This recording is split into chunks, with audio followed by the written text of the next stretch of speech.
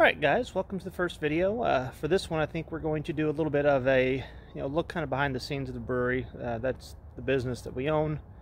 COVID it's not been too kind to us, but let's go get across town and make some beer and kind of see what goes into that. Now this one is going to be kind of a real special beer that is going to be real different than a lot of other things you're going to find. So join us on this one and let's see what we're going to do. And that is some of our malts. We'll be using the bulk of those today for the brew. We're going to make some beer. Now there will be a little bit of sounds, not much I can do about it, it's just kind of the nature of the beast. Oh man, look at it go. If I turn that rake on, which is what that portion here is, basically just a big mixer. If I turn it on, it's going to squeal real bad, so I'll wait to do that until after I kind of give you guys a look at what's going on. Oh, she's a-going. I'm going to turn the squeal on, so be ready. Maybe. There it goes. But that's all the squeal is. It's just the motor that moves the rakes. Ooh, look at it go. Didn't show you guys putting the stuff in there because it's a little messy and I needed two hands. So the grain's been mashing about an hour or so now. We're going to go ahead and give it a little try. All it is right now is basically a super sweet liquid. So if we hit this right, it should end up tasting kind of like a muffin. Okay, here we go. It'll be real hot.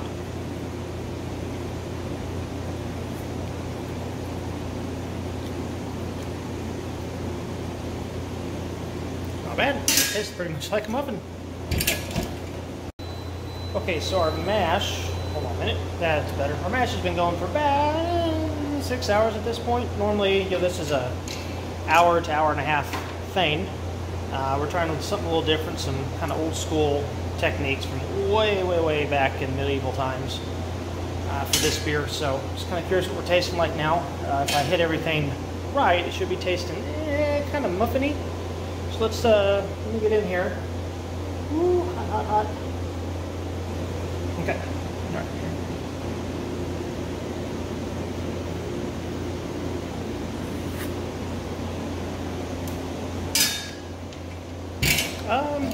Yeah, I would say it's muffiny.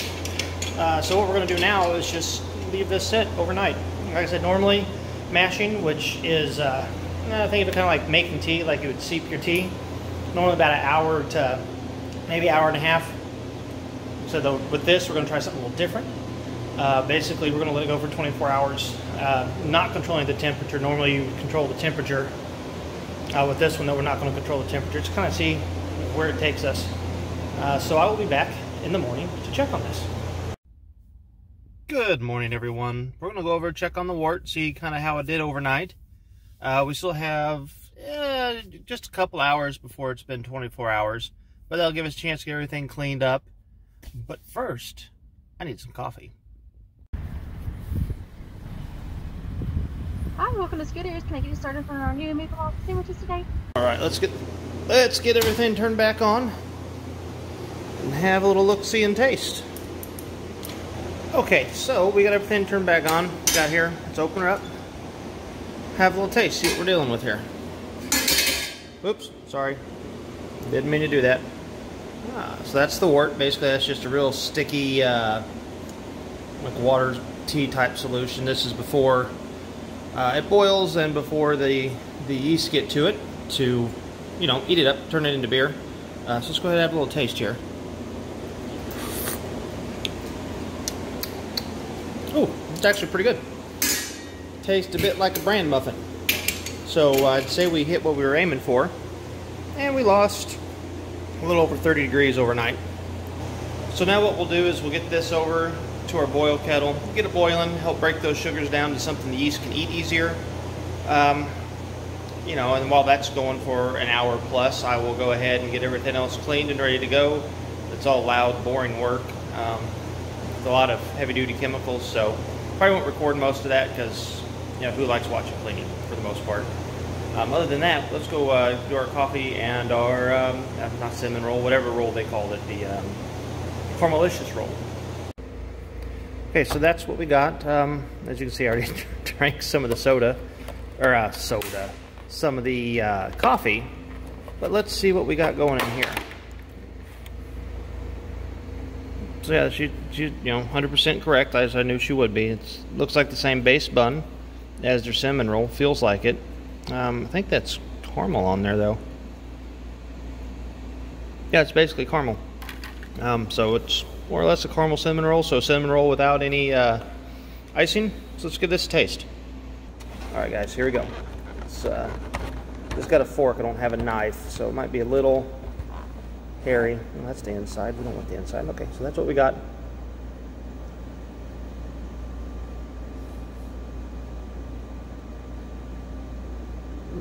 Not bad, but it's a little dry without the icing.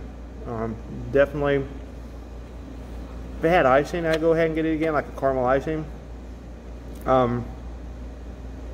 As it sits right now, I don't know. If you like a dry cinnamon roll with no icing, it's fine. I think in the future, though, I'll just stick with the cinnamon roll. All right, guys, I should probably go ahead and specify, for those of you that don't know where I stopped, what that is. It's a place called Scooters. The way I like to explain it is basically it's somewhere between like a Dunkin' Donuts and a Starbucks. So, it's not bad coffee. It gets you, gets your job done in a pinch. Or there are better coffee spots around, yeah. But, like I said, gets it done in a pinch. Also don't have a big long line. It's usually a lot cheaper. But like I said, yeah, it's just kind of somewhere between like a Dunkin' Donuts and a Starbucks. Yeah, sorry everyone, there's not a whole lot I can do about the sound right now. It just kind of is what it is. We got the pumps going and working. Let me turn the light on so you can see what the wort looks like currently. It's a nice, the video is not really doing it justice, but it's a nice amber, orangey gold color. There we go. I think that makes it a little easier for you guys to be able to see the color. There's that nice kind of golden orange combo I was talking about. Nice amber finish to it. That, ladies and gentlemen, was a long, long day. About 13 to 14 hours just going through and double check. I did take some stuff outside. I'll make sure everything's turned off before I leave for the night. Oh man. Alright, that looks good. So I guess I finally get to go home. I don't get to see my kiddo today, but almost messed up. Gotta turn on the whatever HVAC units. That's what I'm looking for. Good night. I'm just out of it. Of course, I didn't get to have lunch, so we're supper yet, and it's almost 9 o'clock. Other than that, like I said, I think I finally get to go home. So real quick, thought I might go over, because some of you might be going, well, why did it take that long? You already did part of it the night before, and you're right. You're 100% right. The difference is that the supplier has sent us some grain that has been crushed and not cracked, and there's no real way to get around it. So when we use that, it ends up basically forming a cement instead of like what it should form, which is just, I think, kind of like rice. So when that happens, it makes for a very, very long day. Okay, so it's the next day, obviously. I got some cleanup to do because I didn't want to do it all last night. There's a chance that fermentation could be happening already, so we're going to check on that. She's already fermenting away. Look at her go. All right, everybody, it's another day. We're going to go check on the beer again, make sure it's still doing what it's supposed to be doing. Then we're going to run over to Kohl's, pick up a couple things. Got a new coffee maker. Don't tell the wife, but been wanting a Keurig for a long time. This is not a Keurig though, because I actually bought a Shark for the office. I don't know, probably about a year ago, and it's been really great. And since I have this working from home, I don't need a 12-pot coffee or a 12-cup coffee pot here. It's just me that drinks the coffee. So I actually got one of the ones they have that do a couple of different smaller sizes, like a single cup and an extra large cup, so I can actually get some coffee and quit just kind of heavy blinking at 9 in the morning. There goes UPS. And like I said, we're also going to swing by the brewery, do a couple things there before tonight. This will probably be the last little chunk I film for this week, simply because I have to work the weekend at the brewery, and I doubt anything going on that people would want to see there. If for some reason you want to, let me know, but it's just kind of pouring beer, talking with people, and running a cash register, so it's you know, on that side of it, there's not a whole lot of interesting stuff that happens. Nothing that, you know, you wouldn't get probably in a lot of your own jobs. Okay, so we just pulled in. We're going to clean up a bit of the vets specials that was going on from yesterday. We're also going to get in there and check on our 2 beers we got in the fermenters.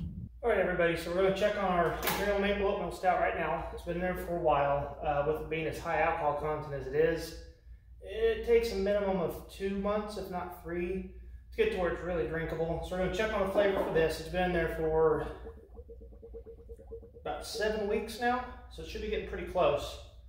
The other guy back here that you might hear bubbling is the one we actually brewed earlier this week. So that's that very experimental brew that we're doing, using a lot of old world brewing techniques. The biggest one was that 24-hour mash. So before we do anything, you always got to make sure you sanitize. If you're doing anything with beer or wine or anything of the like, sanitize, sanitize, sanitize. I cannot stress that enough. If you don't, there's a chance you're going to ruin the entire fermenter. Basically, some, you know, the bad stuff in there like lactobacillus or any of the other microbes that you don't want in there could get in there, and you're not going to have a fun time and lose everything. So we just squirted this with our sanitizer. We're going to sit here for a little bit and let it kind of kill all the bad stuff. You might notice some, you hear what sounds like some bubbling. You actually are. That's this one back here fermenting still. It's a good sign. So it's not fermenting too fast. I was a little afraid it would ferment a little fast. It's fermenting about a half a day faster than normal. So your normal fermenting time, most people say rule of thumb 7 days. 5 to 10 is what I like to tell people, kind of shoot for 7. After about 24 hours, sometimes 36, you start getting a real heavy bubbling sound, which is the yeast eating all the sugars in there and turning them into alcohol. That's actually what you're hearing now, those bubbles. Hopefully that picked it up for you. That should have sat long enough. Go ahead and give it a little try. Now this first bit, it's going to have some sanitizer in it. We don't want that. Well, it tastes real weird. So we're just going to put it down our floor drain here. Then I'll wash that up with some water after we're done here. Okay. Oh, one other thing, if you're in these sort of environments, this is very much a do as I say, not as I do type of scenario. Don't wear slides. I don't know why I threw them on, just I guess force of habit. I don't really care for shoes much if I can get by with it. So I threw slides on. Not a smart thing to do. Okay, so let's see this. As you can see here, real dark color, as it should be. It'll end up being close to probably about 12.5% by the time it's all done. I can smell the nice roasted stout. So if we had like a Russian Imperial stout, that's kind of what it smells like right now. However, there's a lot of oatmeal that I can smell and maple. We've got actual maple wood in these things. So let's give it a little taste.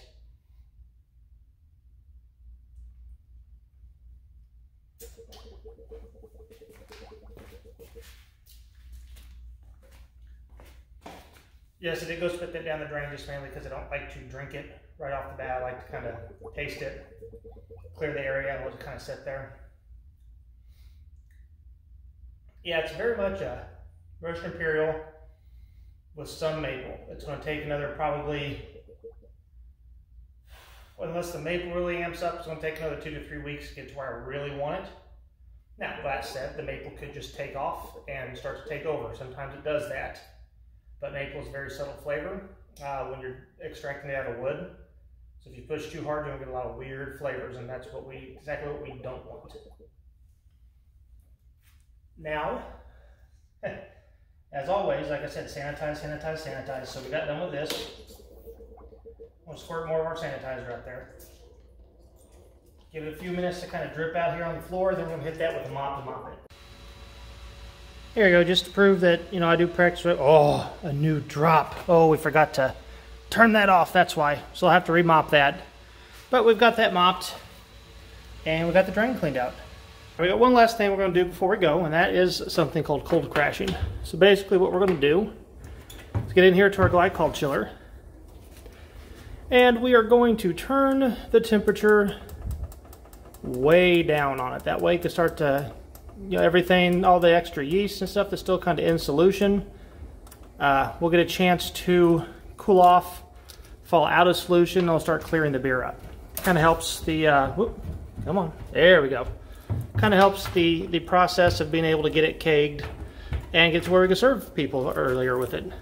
And normally you do cold crash about 34 degrees, more or less. Well, let's set that one to 38 because it's not our final cold crash. This is just kind of our initial one. We have not actually tried to clarify this yet at all, so don't want to go too cold to begin with. I don't know if it really makes a difference or not, but I tend to like to do it in a couple different steps. One between 38 to 42, then the other one between 33 and 34 degrees, and that's Fahrenheit in case we have any, I guess we would be imperial, any metric people watching. Okay, so the cleanup, the driving, the testing, all that stuff took up about 25-30 minutes. That means we still have the last half of that hour to go over there, get our coffee maker and the pajamas for the kiddo.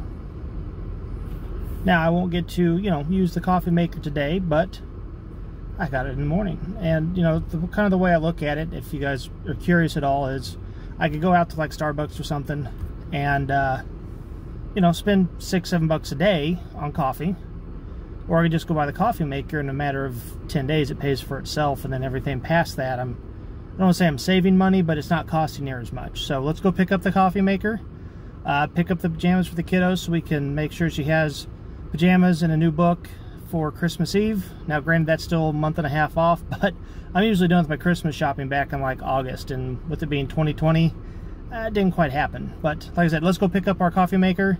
Maybe we'll get home and take a look at it. I didn't think we had any rain in the forecast till Saturday, but it sure does look like it's getting ready to rain. There it is. Let's go get our coffee maker and hopefully get in and out before it starts raining.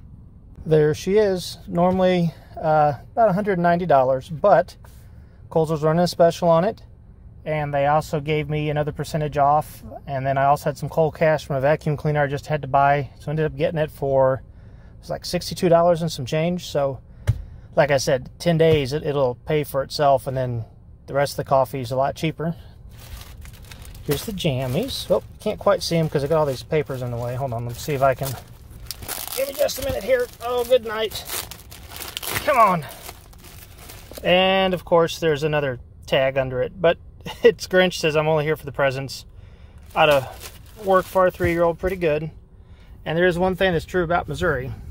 That weather does change on a dime. I mean, you can see here, went in, it was dark, looked like it was going to rain, and now there's a few clouds in the sky, but it's mainly blue skies. So just got home with about 2 minutes to spare before my lunch hour is up, so that was good timing. I'm going to take the coffee maker inside and probably get in trouble for buying it, but we'll find out.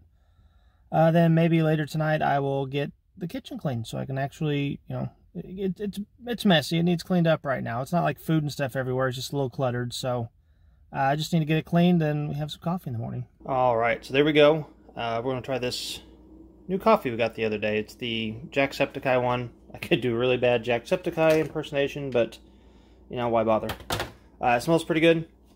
I don't know if it'll quite be dark enough for my liking, but we're going to give it a try. I'm not going to turn this on while I'm recording because it is very loud and you guys will not thank me for it. Okay, all done. Let's get that off of there.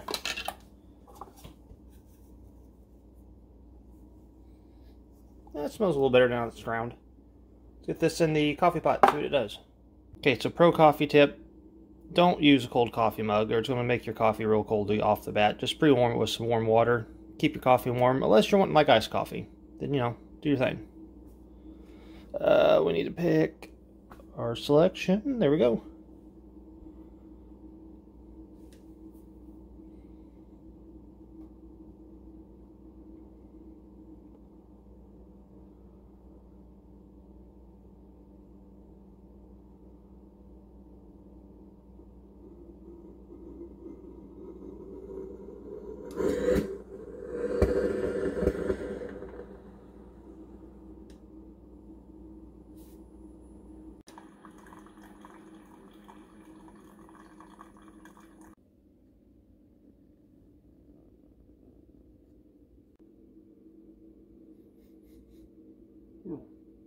Smells a lot different now.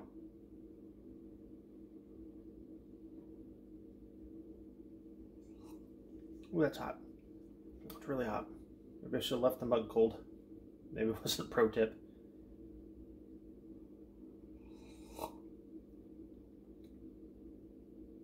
No, I stand corrected. That actually brews, the taste anyway, brews a lot darker than how it smells. Hey guys, it's the end of Friday, I think, at this point. Just had a couple other thoughts today. I noticed it probably wasn't going to be too much going on.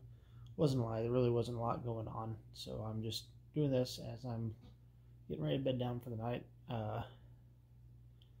So the coffee pot didn't get in trouble yet. And I knew my wife looked right at it, and so I was like, oh, that's kind of weird. I figured she'd at least say something. About 5 minutes after that, I realized why she didn't, because she knows I have that brand of coffee pot at the office. And a couple weeks ago, I said something along the lines of, oh, I guess I could go to the office and just bring my coffee pot home because I'm not using it up there for anything. So she probably assumes that's the one from my office. So if she watches this, then I'm sure she'll say something. The other thing, the rest of the weekend's going to be pretty much the same as what I did today. Well, today after I got off of work. So I'll just being at the brewery. There might be something tomorrow afternoon. I doubt it. If there is, I'll go ahead and record it, let you guys kind of know what's going on. The other thing, real quick. Yes, I'm sleeping on the couch. I'm not in trouble or anything. I just kind of do this a lot during the wintertime because my wife is very cold-natured. So she runs a heated blanket, and then it gets too hot in there for me to sleep. So rather than me making her uncomfortable by turning off the blanket, or me making myself uncomfortable by sleeping where it's too hot, I just kind of come out here and sleep. Yeah, it's not bad. Occasionally it does kind of start to hurt a bit, and I'll have to go sleep in there for a day or two and just kind of reset the back, but it's not terrible. Hi, kitty cat. The other thing, I don't know if you can see this, I'll kind of share, but a couple of years ago, brother-in-law got me a Blues Snuggie for Christmas because I like hockey. I'm a hockey fan. Got a lot of teams I like. Blues are kind of the home team. I'm actually wearing a Stanley Cup shirt, but it was a Snuggie, and I'm a little on the taller side. It's pretty warm, at least for me anyway. But the problem was, when you put it on, it comes up here like a shirt. I always had a good, I don't know, 5, 6, 7 inches, or wouldn't cover my feet or anything. I'm about 6'2", but pro tip for the Snuggies, if you're trying to use them to cover up at night and you're it's too small for you, you're a taller person, flip it around, put your legs through the armholes because they're big enough, and I've got big legs. They fit right through the armholes, and all of a sudden, you just extended your Snuggie about 8, 9 inches. Here, I'll give you a second to take a look at this. Ooh, just flipped it around, but yeah, see? Flipped it backwards. Legs through the armholes. So my feet are covered, my legs are covered, and if I wanted to, I could pull it way up here over my head. Don't need to, that's even too high for where it'll end up. This will probably be about right there for the night. But like I said, anything interesting happens this weekend, I'll let you know. Probably not going to happen. Next week I'll have a bunch of housework and stuff I'll have to get done. We got the weekend off, so I might take the kiddo to go do something. Might take her down to Disney store,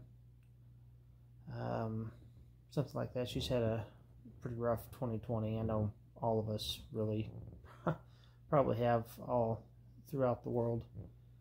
But we started a business. Worst timing ever, but who'd have known? We had a husky for 9.5 years. He got very, very sick this year. We did about everything we could to try to make him pull through, and it just didn't happen. Unfortunately, about probably 3 or 4 months ago at this point, we did have to euthanize him to put him to sleep. And our 3-year-old, everyone said that she would get over it pretty quick and not even realize anything, and she has just been stuck on Indy not being here. And, as we all have, it's been pretty rough. Then his cousin, which we call her his cousin. My brother got a dog. They were born on the same day, same year. Chocolate Lab Stormy, and she just a couple weeks ago she ended up a few months back getting diagnosed with liver cancer, and they're pretty sure that's what Indiana had. I think he had spleen cancer, but Stormy got diagnosed with liver cancer, got real bad, and she had to be euthanized a couple, probably 2-3 weeks ago at this point. Quinn took that pretty hard too, but at least with Stormy, she was kind of prepared for it. It wasn't just kind of out of the blue with Indy, our husky. He was here when she went to daycare, went to preschool, and when she got back, he just wasn't here. He took a turn for the worse, literally that quick. He had not been eating for a few days. Took her to the vets. They were running a few tests to figure out what was going on. He's just laid down and refused to get up and just couldn't really get up. Don't really know how much more I want to go into that, or should go into that for that matter of fact, but I mean, that's kind of sucked, but there's people that's had it way worse. Thankfully, we have been able to continue working through this. There for the longest time we were going into the office, then they've just sent us home to work from home. Like I said, thankfully we can do that. Other than that, you know, we've not had it too terribly bad. But once everything does, I sound like a hockey player, lots of ums and uhs. But once everything does get back to normal, we'll go around, do some stuff around the area. There's not a whole lot to do in comparison to some other places, but you know, we've got Branson right here. We've got Bass Pro, maybe Wonders of Wildlife. I don't know how much we'll do that. Whoa.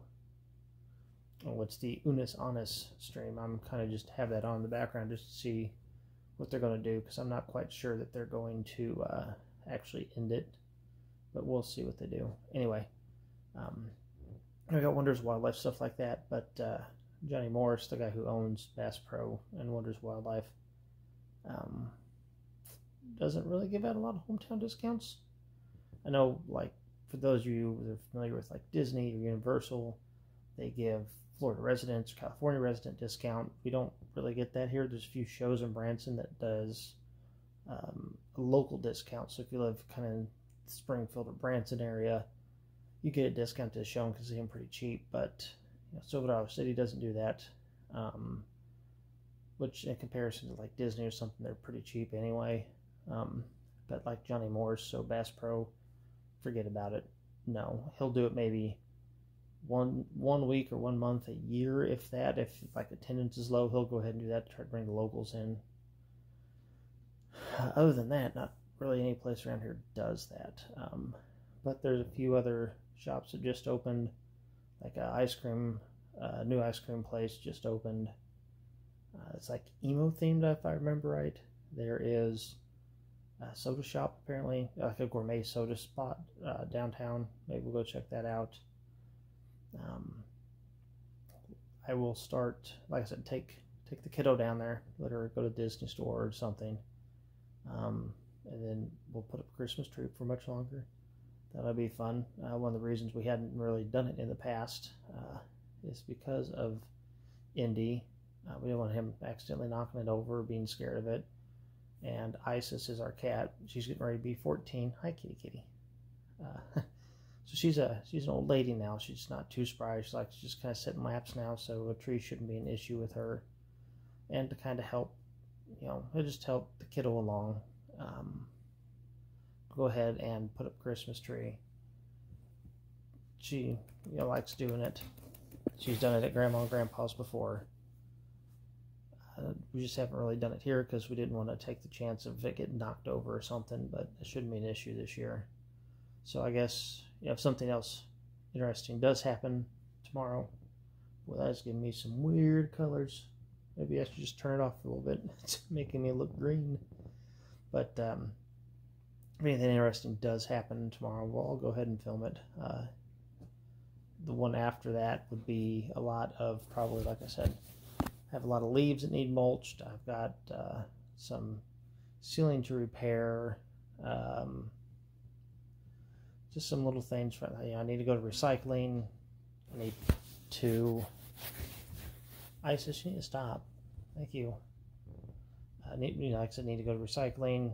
Need to clean up the house some more. Other than that, I'm not quite sure what's going to happen.